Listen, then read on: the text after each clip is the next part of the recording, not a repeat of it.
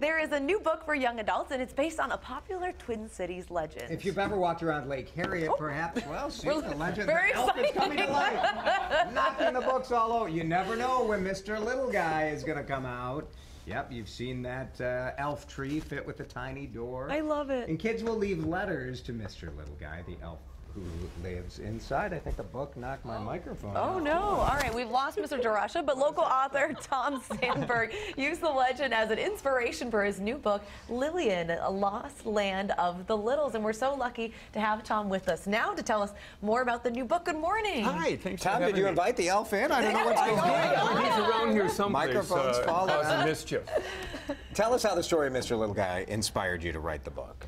Well, he's been down at the Lake Harriet for 22 years, answering letters to kids, about 1,500 to 2,000 letters a summer. Oh, wow, that many. I know, yeah. Well, he's very busy in the summertime, too. Yes, so I wanted to, kind of figure out where he came from. And so this book is inspired by where he came from, the lost island called Lylian.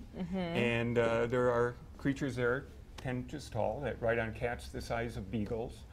And is that why there's the cat with almost like a throne on the cover? I love it. Yeah, except that's the saddle that they use there. That's really cool. One of the things I remember about my favorite kids book, and I'm sure this would have been mine if I had been born now. It still could be, but it was My Side of the Mountain, and the thing was it creates this world that kids want to live in. So what is this world like in this book? Well, the island was founded by Hungarian pirates.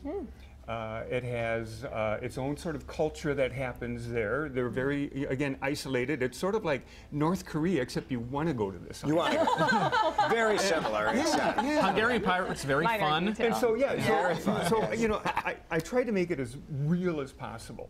And so it has this culture that's been created for it, and how they entertain and what they do and how they watch out for each other. That's really cool. Yeah. And do you think it's more fun to write about, things like elves and mystical creatures than it is about real people? Well, I think the best is bringing both together. Yeah. And so that's what we tried to do with this book. So who's Lucia? You have my attention because her first name is so... Lucia, very close. And it's crazy. I happen to have a daughter named Lucia. Oh, really? And so looking for the hero for the book, it's a girl who's 13 years old who invents something, and Lylian Island wants to buy it. Okay. So her and her father go to the island and get kidnapped and saved, and redemption and intrigue and. Well, it's a wonderful part of Lake Harriet, and certainly it's been a tradition and a cool thing around here for so long. I think it's great that there's a book that people can have to learn the backstory. Right, and available at Wild Rumpus, and we have a book signing this Wednesday. Correct. 6 to 8 o'clock.